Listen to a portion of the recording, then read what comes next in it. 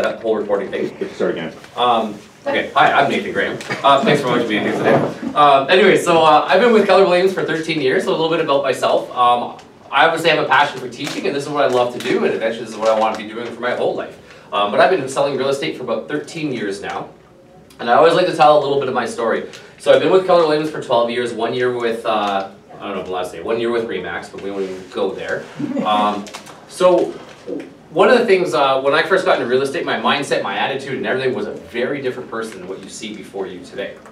And the reason why I like to talk about this person is because he did not have the confidence to do anything like this. So when I first got into real estate, I had this notion that I felt like I knew everything. And no joke, I was the kind of person who would probably take someone who's been in the industry for 15, 20 years and tell them how to do a script in my very first year. So as you can imagine, like most first years, my wife and I, we lived up in Collingwood. First year real estate, I got my license, she did not. We took out an $18,000 line of credit. We moved with me out Ontario and we started real estate because that's a really smart thing to do with no money. And the first year was horrible. I went 9 months on selling one deal, and that came from a connection up in Barrie. Now, who here has been in the industry pre-2016? Okay, so we have people here who remember that in 2010, the Keller Williams luxury division started at $500,000 average sale price, right? So when you only get one deal and it was a $230,000 house, that was really big at the time by comparison.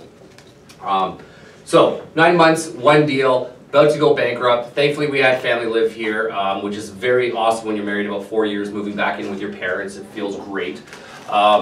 I went and got a job or an interview at Future Shop because I had to do something to make money. I'm a very big believer in providing for a family. No matter what, you have to do something to make money. And got my second interview.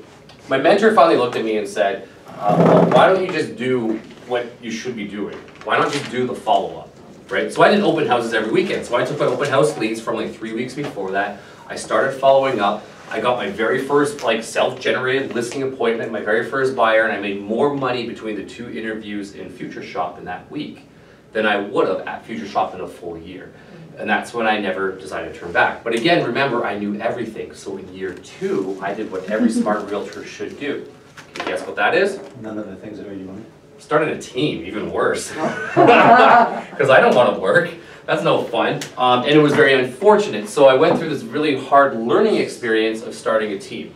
And I've been very blessed in my life, to be honest. I had some great mentors who were willing to be very honest with me and help guide me through it. Because after that failed horribly, and unfortunately a few people probably got a little bit of hurt through the process and it did not benefit their careers. It really was a big piece of humble pie. I joined a couple of teams, which led me to 2015. And then come 2016, I went back out on my own. That's when I started That House Guy, which is That House Group, and I never really looked back. And my intent was never to start a team. So one thing I found really quickly is when life has a way of throwing the things in that you need, you don't necessarily have to go create it sometimes. So I had no intent on starting a team, and I just got so busy that I needed a team, right? And so it kind of provided. Any Harry Potter fans in here? My daughter. It was like the room of requirement. Like all of a sudden the room just brings you whatever you require. Maybe that's what it's all about. I don't know. Anyways, since then, by the way, I don't really like to talk about accolades, but we'll produce. We're not massive. We're like I say we. I have my partner. She's kind of semi-part-time, so it's mainly myself. But we'll produce about $400,000 a year as a team. Almost made that $500,000 mark last year before this one. So we're not. I don't know. I guess we're big status, but not mega multi-million-dollar producers. We just work really hard, my partner and I. We have an admin that helps take care of us. We will eventually look at expansion and all the rest, but not really until it's required. So I like to tell that story. So as we go in through today, any training I do is almost always an open book. So you can ask me questions about anything. We will get through the material. But if there's any questions that kind of pop up, if you want to know how to utilize this system to recruit, we can talk about that, how we can utilize it for teams, all the rest. I just have a little bit of that experience with that 13 years. Sound good? Cool. Okay, so let's dive into it. We are going to go really quickly into the paid and organic, to the paid ads, but I always want to do a separation. First of all, paid ads are always done through business accounts, okay? So one of the big questions that kind of come up to play, and this answer, by the way, will change year by year after the many years of social media. It always changes, is how much do you post personal and how much do you post business, right? And this is what I say, on your personal page, I post as much personal as possible. And on my business page, I post almost exclusively business, with the exception of it's tied into my Instagram, so every once in a while I'll get my Instagram posts. So this is a course, for example, we're teaching that's business. I smoke meat at home, that's why you'll see smoke meat pictures. And then you'll just see a lot of different real estate podcasts and everything else that I do, okay? Now, fun story, I happen to think, in my head anyways, that I have a very marketable, very social media friendly brand. And I've had this for, as I said, since 2016, and I've had followers since 2016. And in 2021, I went out and I bought a smoker. I'd never smoked meat, I don't cook, and I'm like, dang, that looks cool. I think I saw American Smoke Show on Netflix, and I'm immature, so I bought one. And I was like, well, I can't just do this for myself. I need people to like what I do, because I'm a high ID, that high I kicked in, so I started posting things about meat. Since 2000, and this is a big lesson in Facebook, since 2016, nobody, almost nobody, will ever just organically reach out to me on Facebook about real estate. I now have more people ask me how to smoke a brisket from my business page than I ever have about that real estate side. So if there's one thing I really learned is my business page has now basically just turned into an ad creator. That's it. Nobody actually really wants to see my business at all on Facebook. What they want to see is all this extra fun stuff, and that's why you'll see a lot of personal go on there now as well. Okay? All right. So, the fundamentals of creating an ad. This could actually go really quickly. So, I've actually got all the tabs up. So I just went to create ad on the page. These are my different options of what I can do. I almost exclusively go create new. One last part I'm quickly going to say is Facebook does change this on me on a monthly basis, so there'll probably be something that throws me off. And this is where I get to actually create the ad, okay? So I have my ad account name, I get to do my write-up, and then I get to select my multimedia. What I've done in pre-advanced is here is an ad, for example, that I created on one of our listings. And it's not going to give me a good preview. Okay, so this preview here, I'm sorry, I thought this would give me a much nicer preview.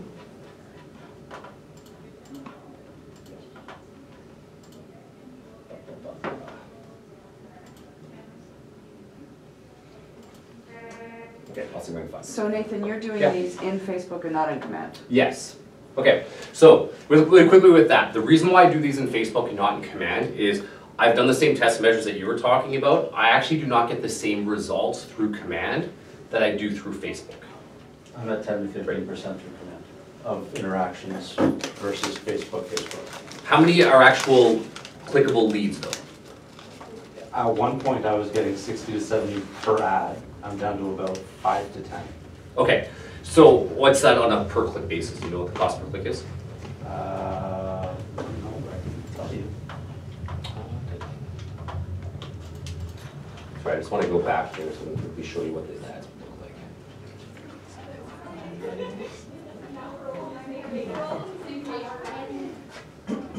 Yep, there we go. That'd be perfect.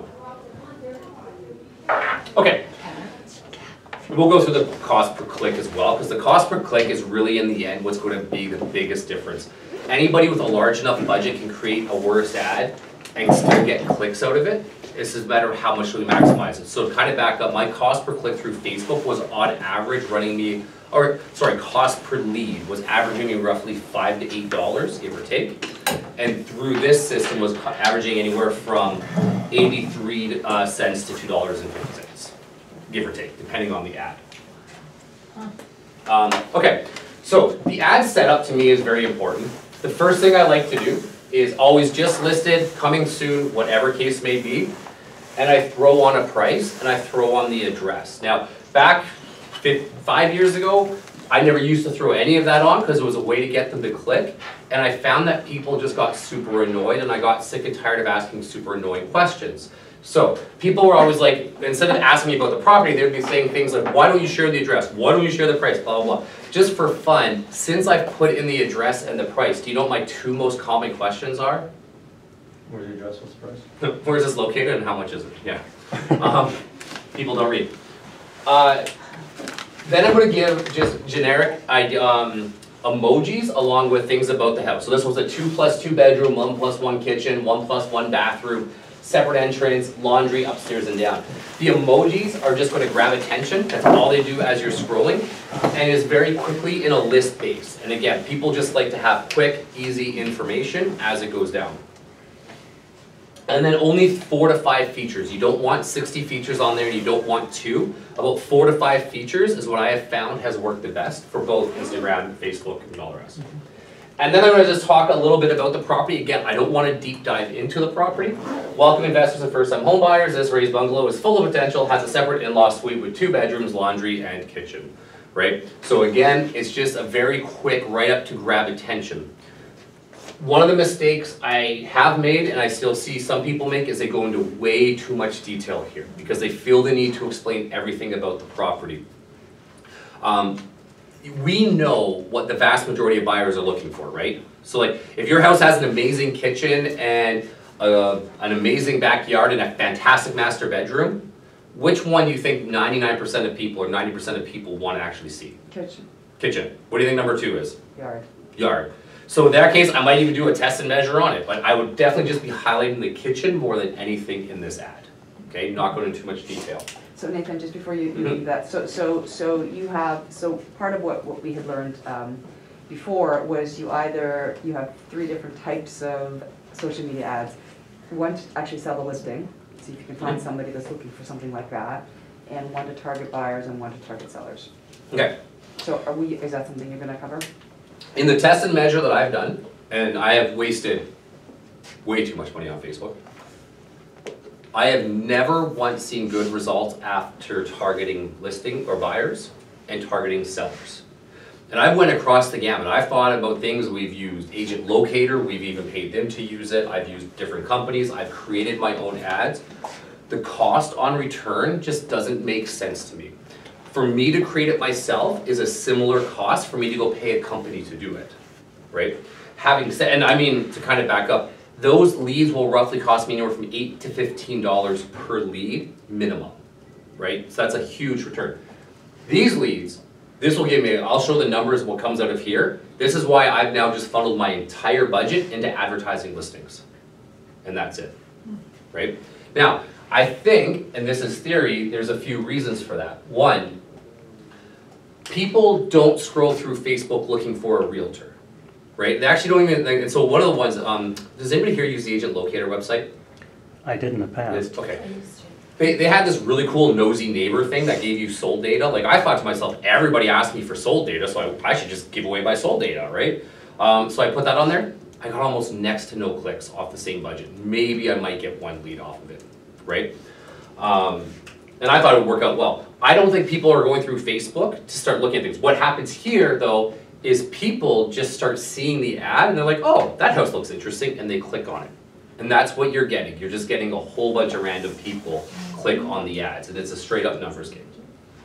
And I'll explain how we break down those numbers. Okay, and the last part to that, sorry, did that help answer that a bit? And I want to back up to, that's my experience. Someone else may come in here and show you some great ads to run on how to get sellers. I just haven't seen any of them work in practice. But they've definitely sold me on a lot of programs for it. Hashtags, does everybody understand hashtags, how they work? Does everybody not understand? I don't. Okay, so very quick rundown on hashtags of why we do this. It's hashtags are the best way to organize the internet. So for example, if I wanted to see some of a particular topic like houses, and I put a hashtag house, anybody who search houses, hashtag houses, will see my ad, along with any other hashtags, right? So hashtags are connecting you to the audience that might be searching for what you want to show, okay? Now, there's a lot of things that we end up seeing. Like I use that house guy just because I want that hashtag to eventually one day trend, who knows? Investment, because people will search for investments. Real estate, realtor, KW, Keller Williams, first time home buyers. I'll always hashtag the area because there's a lot of people who use social media for local news. And then I do like things like hashtag family. If it's actually a beautiful garden or a beautiful kitchen, I might do hashtag reno design, hashtag garden. because I'm just trying to attract a whole different crowd of people. Remember, it's just raw number after number after number. Do you max out at a certain number of hashtags? Usually it's about 8 to 10.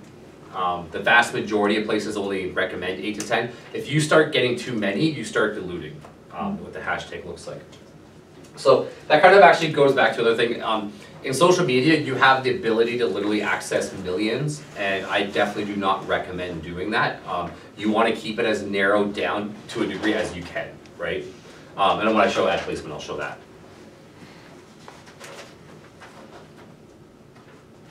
Okay, then as far as the photo goes, I just picked the most unique photo. If you can't tell, we do something a little different during Halloween. We create Halloween signs. That's what we like to do to draw attention. Again, the photo, you just want the best front photo that you can find, right? Whatever attracts the best amount of attention. Only use one front photo though, because this is now what's going to get them. If you start giving away too many interior photos at this point, then there's no reason for them to even click on it to talk to you. Does that make sense? Yeah. Okay. And I've also went through, I want to back up on this test and measure because I don't know if there's pushback these days. Does everybody have sign-ins on their websites to access information? Okay. This is like this debate back and forth, right? And people will often say not great, nice things about me on Facebook because I forced them to sign in.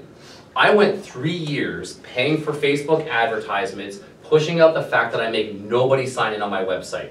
And my ads would read stuff like, choose the realtor you want, don't be forced to sign in, call me when you're ready. 3 years. Do you know how many people called me? You know how many leads I got off that?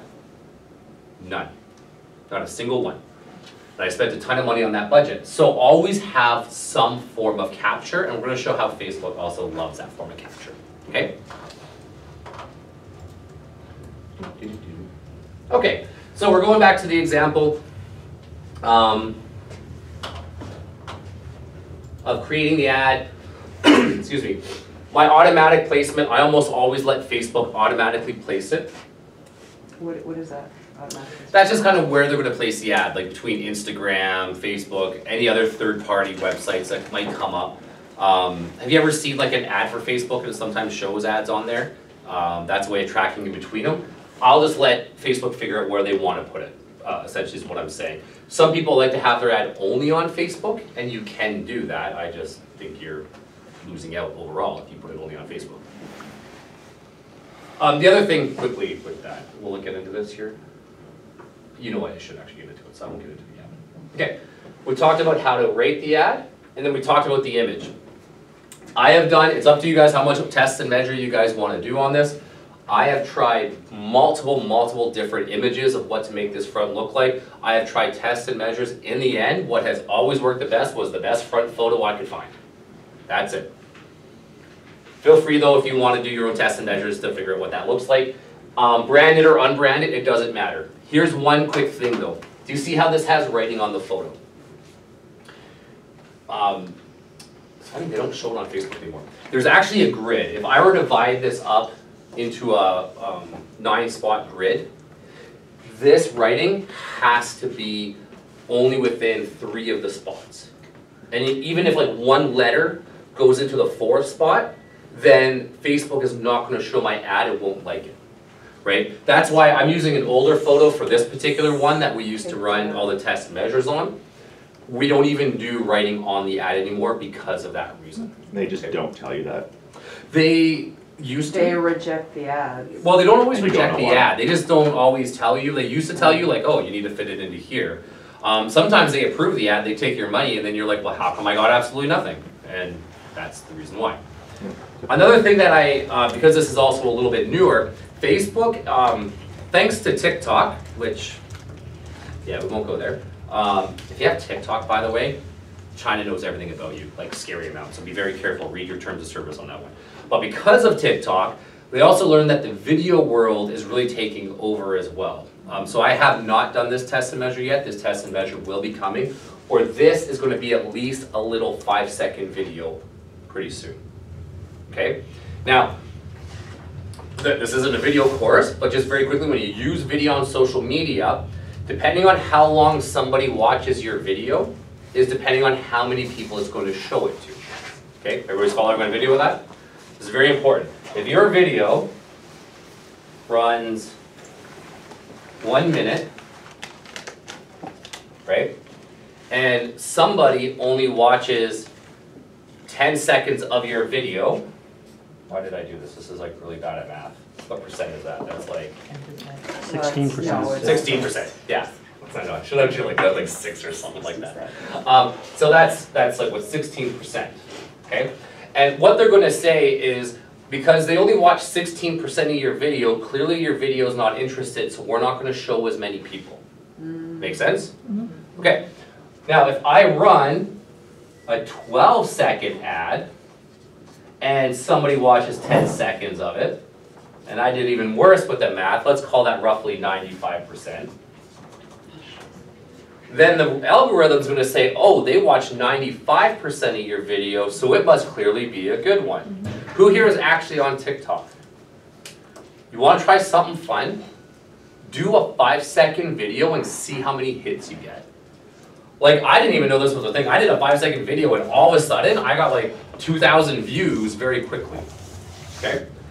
Now, the other thing it is also going to do is going to go through a rounds of viewing, right? So imagine you have like round 1. And let's say you get 2,000 views. I'm just going to say that as an example. Now you're going to go through round 2. First of all, if you only get like 6 views, you don't make it to round 2, okay? But if you get like a whole bunch of views, then you make it to round 2. And if you get a whole bunch of views, you make it to round 3. And then that's why you'll see they often compound very quickly. Sometimes when you get 2,000 views, and then all of a sudden you end with 2,050, and that means round 2 wasn't as interesting. So really quick, engaging videos work really well with that. And I haven't tested and measured the ads, but I will be very soon because I think it's going to be booming big. So I've done one video on TikTok and it was 1 minute and 10 seconds. And it's got, so it's 1,500 views in about a week. Is that, like, what is the? So you probably got most of those, like it doesn't always register, but you probably got most of those in like the first day or 2. I was thinking, cause like, I'm like, does it count people that watch it for half a second? Cause they're scrolling, right? So is that what counts? If they stop, and I don't know the exact algorithm, but like it can tell if it's just scrolling through. If they actually stop and watch a portion of it, that's when it counts it up as a view. It doesn't necessarily mean they watch the whole thing though. Okay. Right? So, yeah. I just know TikTok algorithm is mental, Yeah, it's ridiculous. abusive. Yeah, and also, by the way, it literally like, the reason why I tell you to just very quickly tell you to read your terms and conditions is because TikTok actually gives permission not only to access all your facial recognition data off your phone to permanently know exactly where you go. It actually also, you're also giving it permission to access all your information with any other app that you use, any website you use as well as if you log into that TikTok onto your computer. It will have access to your entire computer stuff and everything. So if you do online banking, do not use TikTok on that device. I don't know what the Chinese government's going to do, but I don't know. Just food for thought about TikTok. That's okay, neither does the Chinese government. What's that? They don't know what they're doing either. Well, yeah, well, that's, we'll go into a different debate on that. They're just investing in weather balloons that are weather balloons. Anyways, okay. So we are going to be testing measuring video. That's a good idea for video. Again, video is going to be, you want it very quick, you want it entertaining. If you are going to be doing longer videos, and please don't follow my social media for this because I actually do longer videos where I'm just talking. It's not the best idea. If you are going to do a longer video though, 3-second gaps, if you switch scenes every 3 seconds, that is going to keep optimal amount of attention. I know it's why my kid's getting ADD and I'm sick and tired of watching Baby Bum. Literally it's just every 3 seconds, whole new scene, whole new scene. If you notice a lot of the great videos on TikTok, that are not revolved around talking or a topic, they're switching scenes every about 3 seconds, okay? All right, so going back to our ad, this is one very, very, very important part. Okay, so we have the description, which is above the ad. Now we're dealing with all this that's underneath the ad.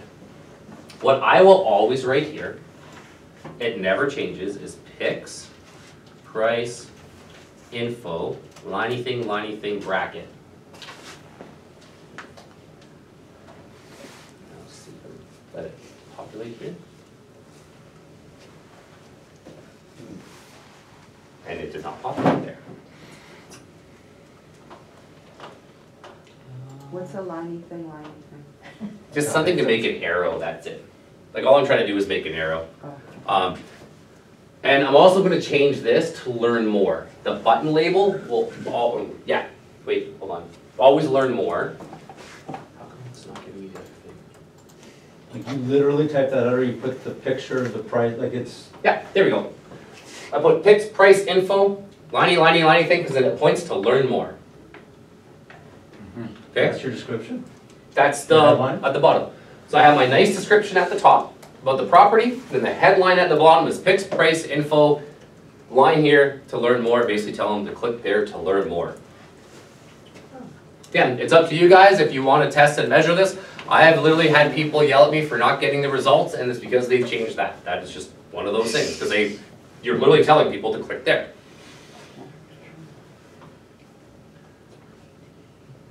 Okay, hold on, why isn't this here now? Have you experimented with how many liney things? Like how long is the arrow? Can you make it longer? I did it once. I can't remember why I resulted in 2 or 3. Eventually you can. If you go into Instagram, I believe it'll go, it'll actually cut it off, and then it'll go to 2 lines. Right? That's why I like just 2 and an arrow, because no matter what platform it's on on 1. Gotcha.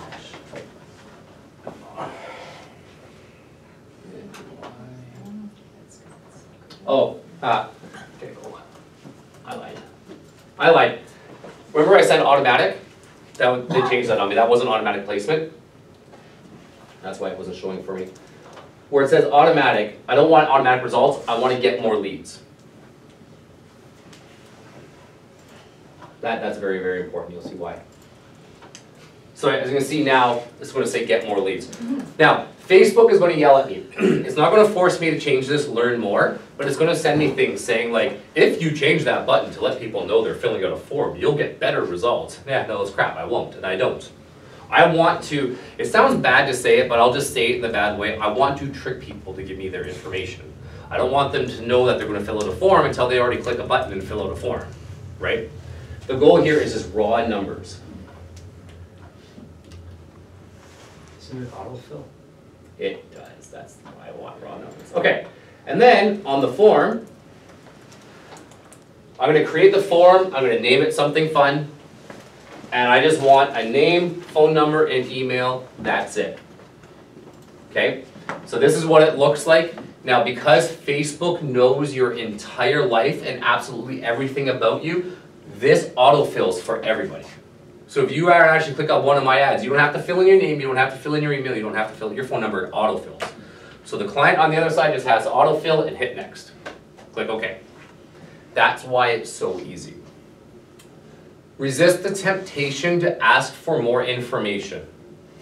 I used to ask questions, are you pre-approved? Like, I used to try to use this as a tool to weed people out.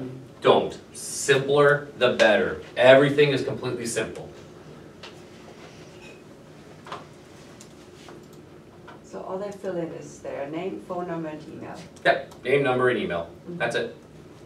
And that's what I get. That's what they're going to send over to me, and I'm going to show you how to access those in a minute as well.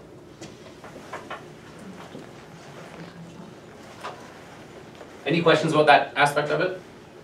For the purpose of organization, in theory, you can just have one form that you keep reusing. I'm going to show you why that's not a great idea. Always, for every single listing, do a new form. Okay? And I'll show you why. In the end, though, it just has to do with when it emails with the form. There's very easy ways to know which form or which property they're looking at without actually having to dive into the email itself. Do you use Zapier to extract your content? I do, and that's exactly what we're going to be doing after this one. Yeah, no, we zap it over because Facebook's really bad at letting you. Actually, never even used to let you know at all that you had to leave it. You had to go search it yourself. Okay, why are ads being declined?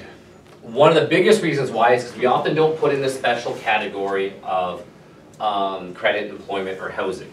Okay, so you always have to say it is special. And you have to select housing. Now, it's been a while since I have done this. They will sometimes, they used to, I don't know if they do anymore, because it's been a long time. They will often make you go through a process to somehow prove you're a realtor of some sort and tag it to your page, and you only have to really do it once, right? So the first time you do this, you may see all these extra pop-ups. You're not doing it wrong. You just have to go through it the one time. And then they know that this ad is under special housing. And the reason why they do that is because we're super strict apparently on discriminatory laws, right? Now, back in the day, I don't know why, I just talked to women a lot easier than I talked to men. I found that women were the primary decision makers in most housing, and so I never ever once advertised to men at all. I never used to. I found that if you were under the age of 18 or 25, you probably weren't buying a house. And I mean this in all due respect, but I don't work well with elderly people. It's just not my skill set. So a lot of times, I never used to advertise to anybody over the age of 50, right? So it was like 25 to 50, and that was it. That is now considered discriminatory, and now you have to advertise to everybody. So, when you create your audience, you cannot get too strict about your audience, okay? That's another place where people start to get rejected. Now, it'll be interesting where you guys are from.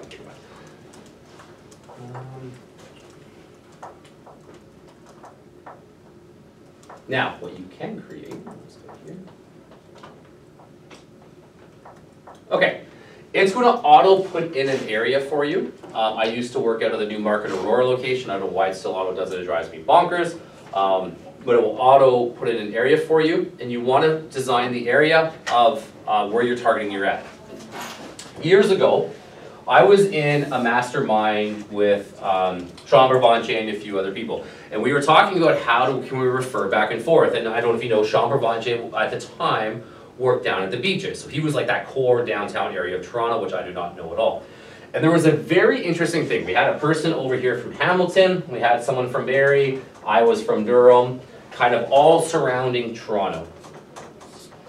And when it came to referrals, it was weird. I never, ever had anybody asking to move into Toronto. Like very, very rarely. So unfortunately, everybody in this room, I will not have referrals for you because apparently people just want to get out. And that's exactly what we saw happening. It's everybody would expand out. And the vast majority of people, like the second someone says Pickering, they wouldn't go north or west or west. Got my directions all messed up. They would only really go east. And the second they said Hamilton, like we rarely had people looking at both sides. You guys are kind of in this weird central area, so you might actually have a bigger surrounding area of what you might look like. The point that I want to try to get to though is don't advertise your ad out here or out here or out here. If you're located here, advertise your ad there. Because that's where people are moving from to get to you. Okay? And then just pick an area, approximately 25 miles, get a few referral partners. Every once in a while you get an outlying person who wants to move a dramatic distance away. But again, I have never, ever had somebody move back into Toronto. Okay? So, yeah.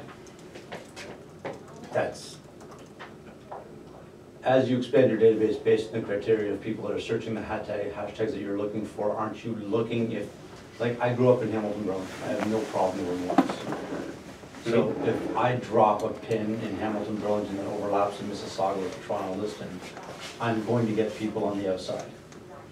Sorry, let me back up. So when I advertise mine, you're more central here, so it's a little hard. When I advertise mine though, so like if this is Oshawa, I might go out to Bowmanville, which is like right beside us, but I'm advertising this way. I'm not advertising Kingston, I'm not advertising Brighton. Right. You might get some overlap, and the overlap is just overlap.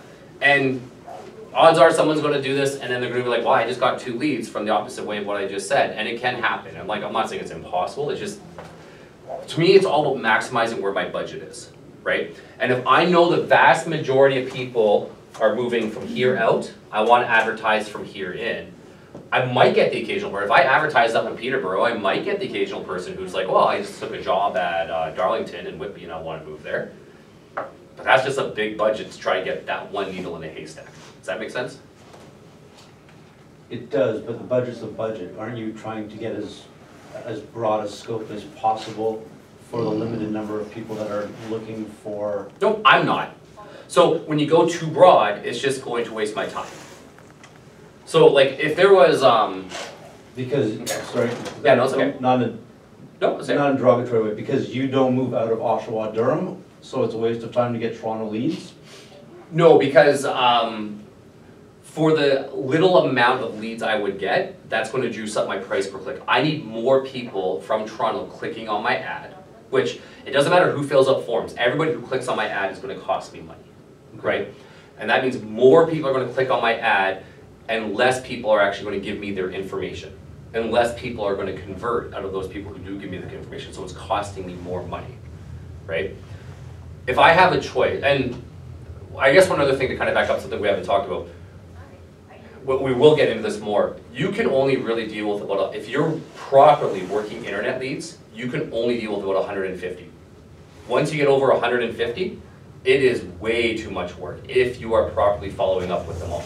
So that's also now limiting my overall time for how I can deal with these people. So I want to deal with the maximized rate of what that looks like. That piece of puzzle probably would have helped before, which we will get into as well. So Nathan, yeah. are you bumping up the quality of the leads this way because they're specifically looking for the type of house that you just advertised? I'm trying to think of, I don't know if I'd say I'm bumping up the quality of leads. I think the other thing, because a lot of the times people are like, wow, that house, like, what does a 2,400 square foot home sell for in your area?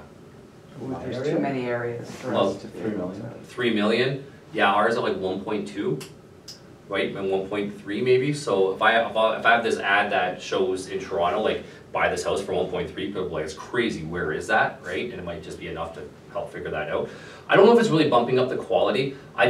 I know more people are likely to click going this way than the other way, so it just reduces my cost per click. The quality of internet leads, I kind of back up, the quality of internet leads sucks. Like I'm going to show you our spreadsheet of what this looks like. They suck. And there's no, I've not found a way around that yet. Kinda. Well, yes and no. I haven't found a major way around that, of just that raw number. So it doesn't really bump up the quality, it just keeps my cost per click down. Again, it's just raw numbers. I know, again, like I don't want to advertise to Peterborough because I know I'm probably going to spend the same budget, get half the amount of leads, and then I have to somehow convince them to move to Oshawa, which it's hard to convince people in Oshawa to move to Oshawa, let alone someone from like a nice little outskirt. You know what I mean? So. Okay, so pick the areas. You can pick more than one area, that doesn't matter. So like for example, when I have a listing in Peterborough, I will take a Peterborough area, I'll also take Lindsay, I'll also take Clarington, I'll take an Oshawa, and I'll kind of keep moving it back. Okay? This is just with your generic house listing. If you are doing something like a cottage, well again, cottage I wouldn't go out, but like if I was doing a cottage, I'd probably focus on more dense areas for my advertisement as well. Because someone who say lives in, I live in Seagrave, if you guys ever drive through it, prepare yourself. If you sneeze and blink, you'll miss it completely. There might be 20 of us. We used to have a zoo, and I don't even think we have a corner store anymore. That's how big Seagrave is. But we all have 1 acre lots, and there's trees around us all, and it's great. I'm probably never gonna buy a cottage. I don't have to, right? So a dense population area though, they're just dying to get out of the city. So I'd probably be more specific if you have a custom property along those lines where I advertise to. But as far as your average housing, I just take wherever it is and go in towards Toronto. Okay? All right. My brain is melting.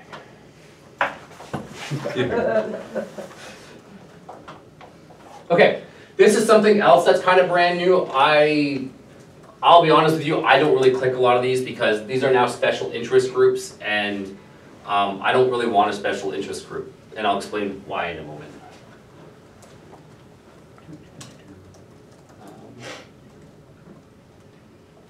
Just for the sake of showing this as an ad.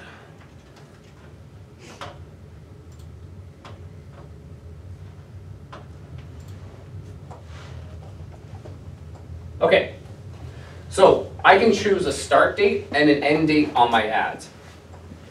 We've been spoiled over the last few years. Normally I only have to run my ads for 7 days, which means I get to put a much larger budget into it. That house I use as an example with our Halloween sign, we just sold that at the end of January. That was a 4-month listing. So I learned something new.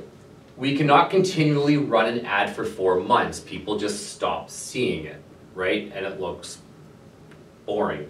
So what I actually started doing was running them 1 week on, 1 week off, or 2 weeks on, 1 week off sort of thing.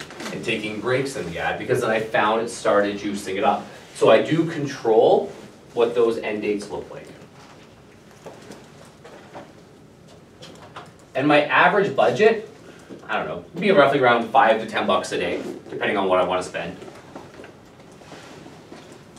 When you're rolling this up to clients, do you give them an idea of what your, like, in your listing presentation? Mm-hmm. Do you give them an idea of what your marketing expenses for social media are? Yes, I will be honest though, I usually show my yearly total versus just what I spend on a per house, because I spend roughly 30 to 40 grand a year on social media. So I'll show that budget of what the whole total thing was. I don't go into these details. Because it doesn't look like a lot. Number one, it doesn't look like a lot. Number two, clients don't understand. Like, if I were to tell them like, hey, Mr. and Mrs. Seller, by the way, we advertise your property for 1 week and then we take it off the internet for another week. They'd be like, what, why? Just leave it on. They don't understand the way that it revigorates the market, so I don't get into those details. I just show them that we do it and what it looks like when we do it. I also tell them, this is something else very, very important, tell them to ignore the comments, especially if it's not in a great area. I once had a divorce case, which was referred to me from a lawyer, with the one party who was very much an alcoholic, who liked to go on social media and talk crap back. And somebody was tearing apart, and she took a lot of pride in her house, so someone was actually tearing apart something on the outside in the ad. And in front of everybody, she said something along the lines of, well, if your low-life husband cheats on you and forces you into a divorce, let's see what the outside of your house looks like. Bye-bye negotiations. Any leverage we have is now gone, right? So if it starts to get really bad, I will just shut off comments altogether. Now, this is a personal philosophy. Every negative to me is an opportunity to show who I am, right? So, the reason why I don't, unless it gets bad, the reason why I leave comments on, even though, like, again, I don't know if you guys know much about Oshawa, there's some really bad areas in Oshawa where somewhat lovely ladies with almost all their teeth hang out in front of your apartment building, and for a few dollars, they'll come party with you anytime you want, apparently. That's how bad Oshawa is. What's the address? 1010 Glen Street. Had a few listings there. Anyways. Most of South Oshawa. Yeah, South Oshawa, yeah. People will trash that whole area. It gives me an opportunity, though, to show as a realtor how I'm going to defend my clients and defend those areas, right? So don't always turn them off. Don't definitely react emotionally. If you can't control your emotions, you want to tear into them, just shut comments off, right? Don't go there. I just like that opportunity. It's fun for me. Hide or delete? Sorry? Hide or delete the comment? Hide. I almost never delete comments. Even at times, like there's times I don't get notified for comments, so there's times they're actually trashing me as a realtor. And to me that's even better, because there's a better opportunity to come back and apologize and tell them how I'm going to fix it on a public forum. Like, I love it. So I almost never delete comments. The only time I'll start deleting them is when they start getting crazy personal or excessively bad. Okay. How come it's not showing me here? Okay, so they must have changed the page on here, and I'll be honest with you, I won't be able to go find it right now. But one last thing before we move on. Pixel, Facebook Pixel, P-I-X-E-L.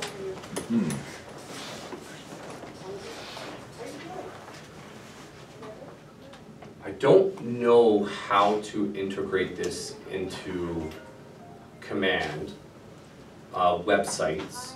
I know if you have a third-party website, again, like Agent Locator or something like that, I honestly do not work for Agent Locator, that's just who I use, so it's what I know.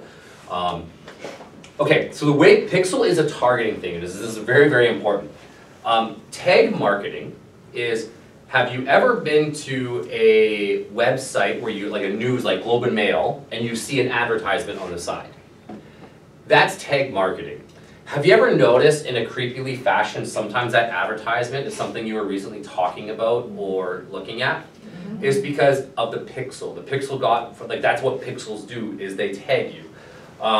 So I pay for tag marketing through Agent Locator. If you go to my Facebook page, you're gonna start seeing my face everywhere. It's great, kinda. I say kinda because sometimes you get these news articles, like my favorite one was something along the lines of why women who swear are not smart, and then it had this big, buy your house with Nathan, right below it, and I'm like, wow, that ad looks really bad. So I created into a contest. If you can find my ad on the worst article, I'll do a prize. And I got some great submissions on that. Anyways, turn on the pixel because now two things are going to happen.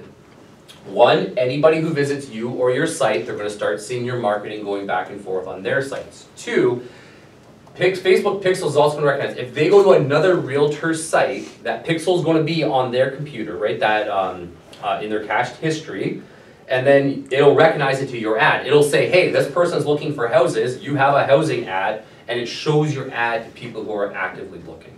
How do you turn it on? It's just a click button. It's literally just, yeah, it's, you'll see, it used to be here. That's the problem, is I don't know where to find it right now, because they changed it on me. It used to be on the ad. Google it. Google how to turn on Facebook Pixel. But the answer is yes. Yeah, and then Do you turn want that pixels? on. 100%, yeah. I saw it on the app. And then if you have a third-party website, just see if they use tag marketing. It's ingenious. And I definitely highly recommend, it is a boatload of fun to hold those contests with your database. So your database will often be kept checking on you, and you will start getting messages from your database being like, dude, are you stalking me? Right? Because they'll start seeing your ads everywhere. And then hold a contest, like get your lawyer to give you some Raptors tickets and be like, whoever can find my ad in the most embarrassing article, then I will give Raptors to, and we'll let the community vote on it. And people just get a howl out of it, so. How many, your personal and your professional or your business page, are they close to the same number of followers on each? No, I think I have like 3,000 friends. They're not really friends, like 3,200. Yeah. And this one I think I have 1.6 thousand. So you run those, you run 1,600. You run those. Pixel only works on business, it doesn't work on personal. Right, but Yeah. you run the, hey, find my ad in the worst possible spot through your professional page or your personal page? Both. I'll post it on my professional page and then I'll share it out to my friend page. My friend page will have a little mix of everything. I share everything on the real estate side, but it also gets a lot more personal side with it. And again, definitely find a hobby with the friend page. It makes the world of a difference. Side note back to that, I used to have this guy on my team who had 2 young kids, by the way. And we found an Instagram account that had that house baby, wasn't us. And they actually took photos of his kids and started putting them in places. So if you are going to go that route of posting family photos, just remember, keep an eye out there for places that it might be. It used to work. I think you can still do this.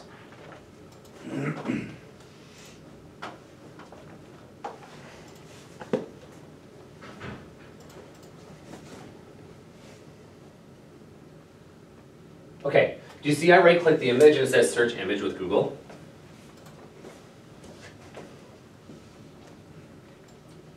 I really hope this doesn't blow up on my face.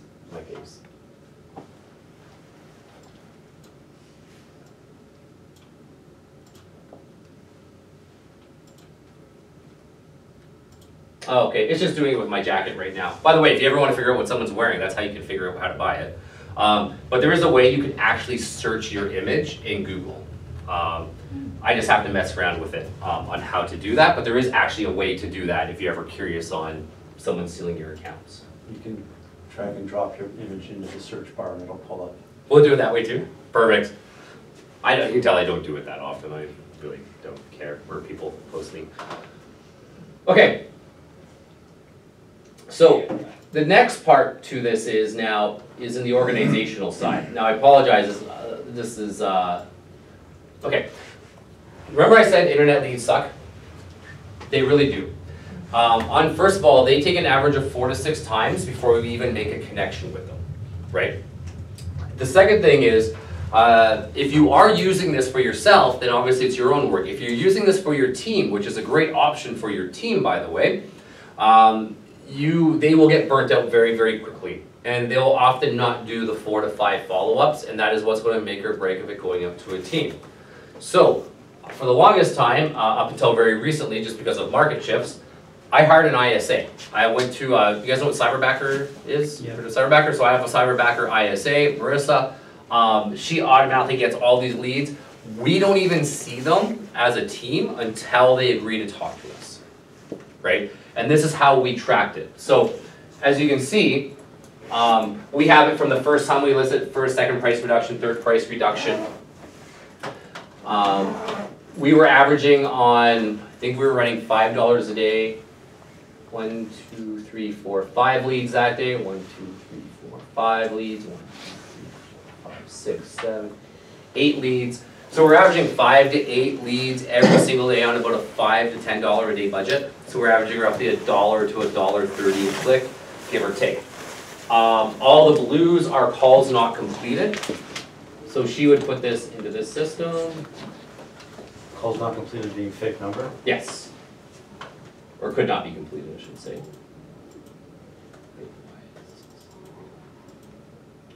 Okay. No answered voicemails. Talk to lead not interested. All the yellows are interested. Okay?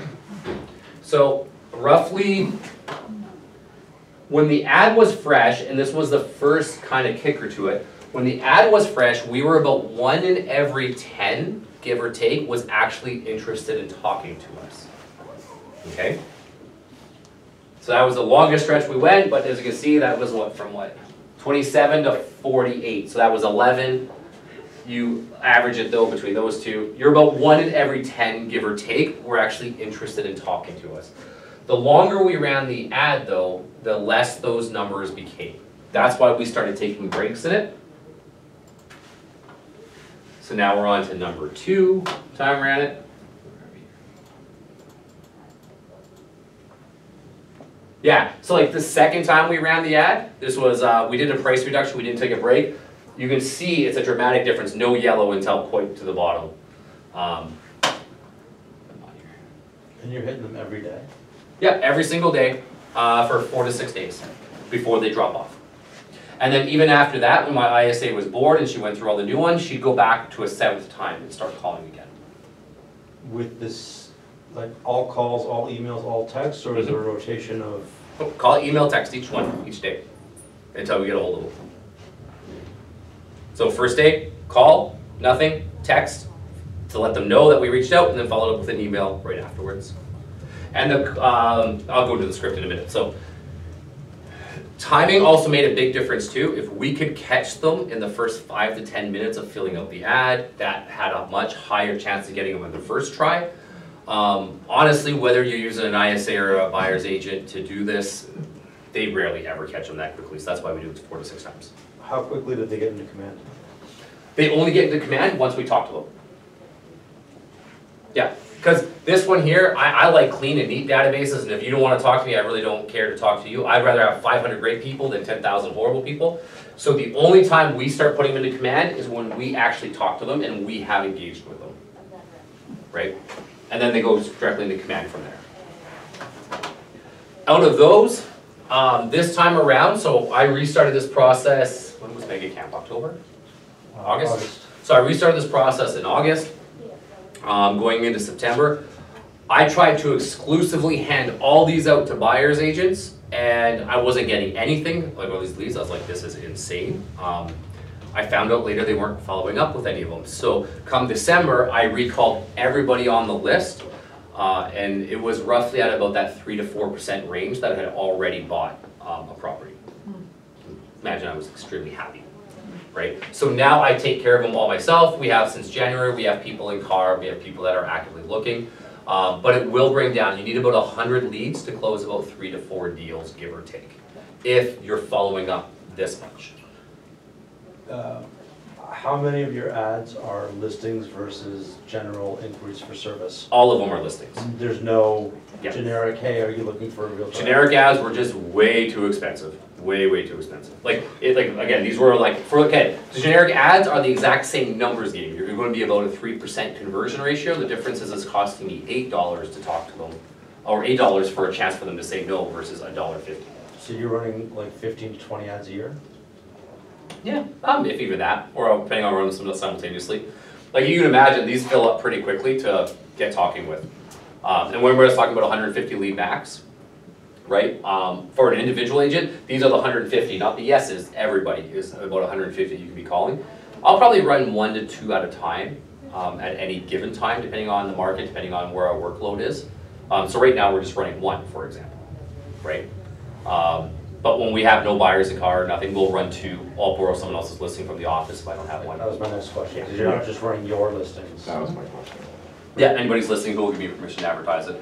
A little cautionary tale on that though. First-time home buyer and investment properties will generate the most amount of leads. Multi-million-dollar homes are fun to advertise, yet you just get a lot of people just looking, and that's that, right? Because they want to see what a $2, $3, $4 million home looks like, right? They'll find something with an investment property.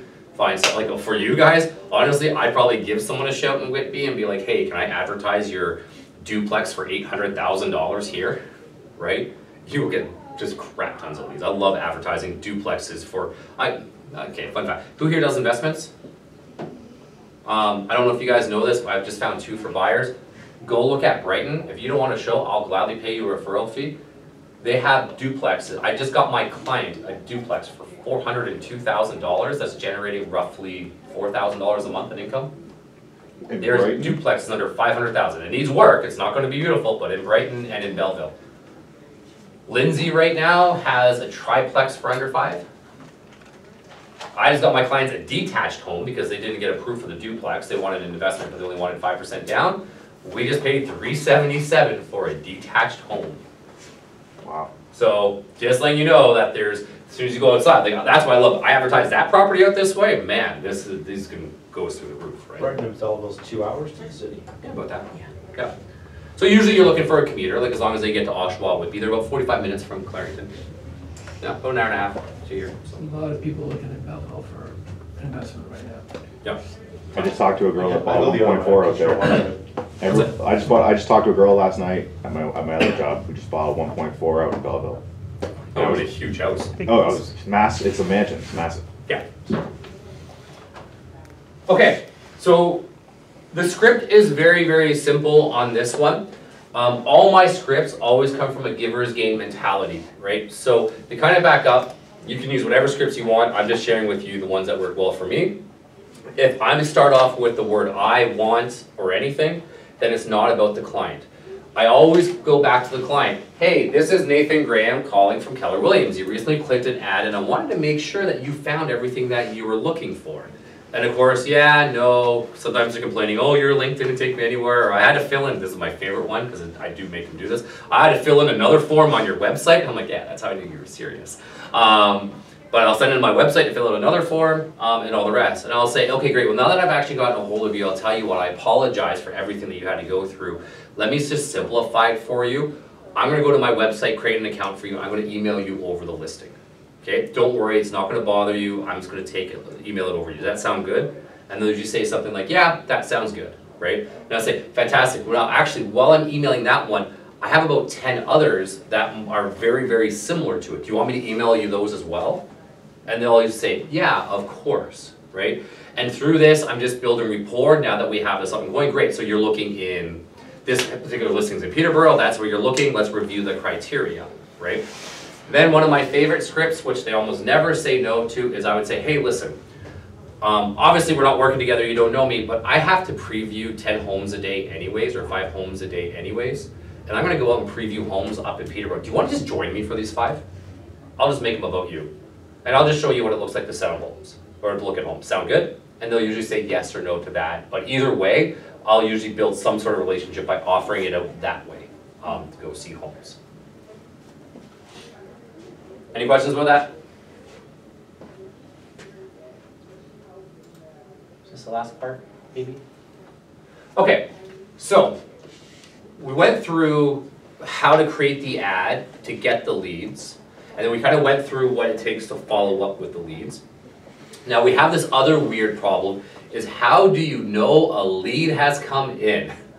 Because believe it or not, Facebook does not make this simple. They never even used to notify you when somebody filled out a form, and now that they do notify you, it doesn't always come in on time, doesn't come in that quickly. So I use a program called Zapier.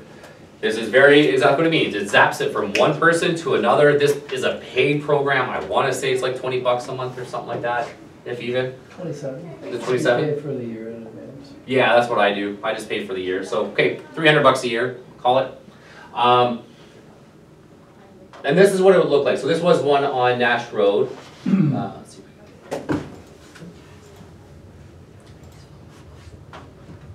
Okay, so it's just a very quick two-part system. You have to pay for the paid version to do Facebook ads, by the way. There's a lot of free things you can do it, but you have to do for that one. It triggers. The second somebody fills out a form on my Facebook page, it'll be a new lead. Okay, so that's the event that's created. This is my ad account. So that's how it knows it's me. And then here's the trigger. So it's my page. Remember when I told you to name those forms after the property? This is why. Because it's going to look for the name of that form, and whenever that particular form gets filled out, you now know about it.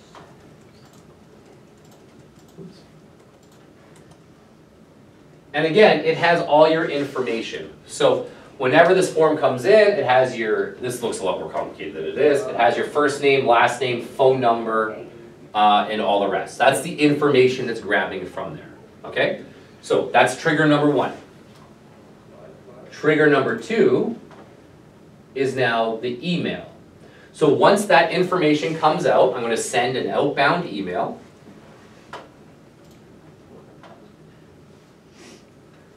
This is my admin account that we send them all to. Now, this was a little bit of a test and measure. When we were running multiple ads, the problem is we didn't know which house they were coming in on. And if the agent was on the road, this is before we had an ISA, when an agent was on the road, they wanted to know at a quick glance which one it is. So we started naming in the subject, new lead Nash, or new lead Cassandra, or new lead Tudor, whatever the street was there. And then in the base of the email, if I just click, all I did was click, these are all the options from Facebook and information it's giving me. So I put the full name, the email, and the phone number. So that way whoever was getting the lead or routing the lead to would have all the information at a touch. There would be no attachments. And in this particular case, at the time we had Mergine who was following up on all the leads. If I have an agent and it's their listing, they get all the leads to it, whatever case may be. And it's as simple as that. If you're advertising another listing in your office and you're paying for the ad, No, if like Lisa, my buyer's agent, it's her listing, she gets the leads. I'll give her the leads over top unless she doesn't want to work them for whatever reason. So, and in that way, I get an email the second a lead comes in, and it's pretty dang quick when it comes in. The cool thing about Zapier, though, where are we? So I can ask a question. Yeah, sure. So you say you get a better return when you respond to those like as soon as possible, like when Yes. they come in, you're soon. Because I remember when the QR codes first came out, and we hung those little signs below your for sale sign, and people would take a picture, and then you get an email and a text saying someone's just asked about 123 Smith, and you'd call them, they'd freak them, and they'd go what? Who's that? What? And they'd like burn their phone before answering, or like they were totally shocked that someone had contacted them so quickly. Yeah, they still are. Okay. A lot of times I'll get a lead in, they'll be like, wow, I'm still on your website, right? And I'm like, yeah, that's how good we are. Imagine what we can do when we try to find you a house, right? Like, I will actually make jokes around it, but yeah, no, they're often pretty shocked. And the comment, it sounds weird, but that, okay. Whoever here's been in a timeshare presentation, I love it. You went in to buy something, right? Like, you never made an agreement before not to buy anything. I went for the massage. Exactly. Everybody goes like, I used to sell timeshare, that's why I know. I was not good at it. Everybody makes an agreement before the timeshare presentation, I'm not going to buy timeshare. So because there's all this time though beforehand, it allows them to put themselves into an attitude and a pattern, right? So when they sit down, The people, they don't realize it, but they know how to respond negatively, how to do it. And as a salesman, all you're trying to do is break that pattern and try to get into them, same kind of with sales. When you respond to someone that quickly and they're still in front of the house or they're still in front of the computer, it doesn't give them time to get into a negative pattern to say no to you, right? It's throwing them so off guard that they're like, wait, what? And it's the perfect opportunity to have a real genuine conversation with them. So as an example, who here does open houses? I still, to this day, if I have a great lead, do you know when I send my first follow-up email? 5 o'clock. The second they leave. I have it pre-done on my phone. I just put in dear so-and-so, paste it in, put in their email, say it was great to meet you. They often get the email by the time they're in their car driving out of that open house. That's when I send my first thank you email for coming in. Breaks the pattern. They're not expecting it, right? They're expecting the 2 other realtors, maybe 2 others that actually do it, to send it at a later time. So, okay. One last thing you can do with Zapier, which I think is absolutely brilliant. You can also not just send yourself an email, but you could have it so it sends you a text message. So who here is an iPhone user? Yeah, I'm also an iPhone user. I love iPhone. I love iPhone for everything except for this. I don't know if you know this, you don't get your emails right away. It's a push or a fetch technology, not a push technology, right? Which often means sometimes you wait 3 to 5 minutes before getting your emails, which normally is not much, but in the internet lead game, that can be a lifetime, right? So this will also send me a text message the second that the lead comes in, and it's the exact same information. Just obviously make sure you keep it, I say obviously, but I didn't do it for the longest time. You have to keep it to your 140 characters or less. Name, email, phone number. And then what I will actually do on this one is put the, I don't know why it's not on here, but I'll also put the property name. So it texts me what property you came in on. And that way I get the email right away. And you call them immediately. Immediately. Yeah. Interesting. Yeah, as quickly as I can. Wait until you do it the first time. Like, especially, it worked a little bit better when we were doing agent locator leads in the sense that we'd have them right in front of the computer, but wait till you get them right in front of your computer and that surprise that they give you, that you followed up that quick. So. All right. Without Zapier, how do you find out you have a lead come in from Facebook? It'll give you a little notification. Mm-hmm. Then you'll have to go into your business account and then go under their notifications to take a look at it. Yeah, because I have like this whole, you know, when I set this all up on Facebook, it hooked me up with this like business campaign manager, right? So like what I have, it doesn't look like what you have going on there. It has like a campaign, ad sets, ads. It looks totally different. Let's see if I can recreate it here for you.